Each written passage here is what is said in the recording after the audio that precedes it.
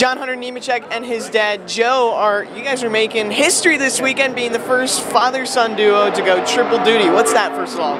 It's pretty cool. Being able to go out here and race against your dad in any series is really cool, but being able to race against them in all three and at the top level of our sport is really, really neat. So thankful to be able to be out here, blessed to be able to be out here, but cool enough to be able to race against dad.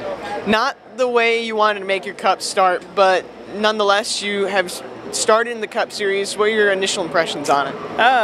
It was fun last week at Texas. It's a big learning curve, big step for sure.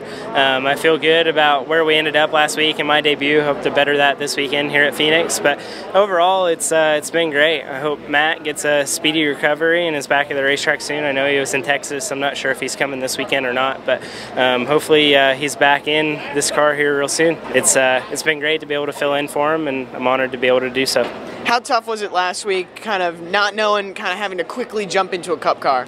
It was a really fast decision, trying to look at data and kind of figure out how these Cup cars drive. My first laps in a Cup car were last weekend at Texas when we had first got there, so it was pretty fun. It was pretty cool to be able to do that. With the triple duty that you're doing with your dad, that's your first time doing that too. Like, is it a busy weekend? Yeah, it definitely is. Yesterday was really busy, having 3 cars to practice twice a day, qualifying session and a race last night, media stuff, but today and tomorrow aren't going to be as bad.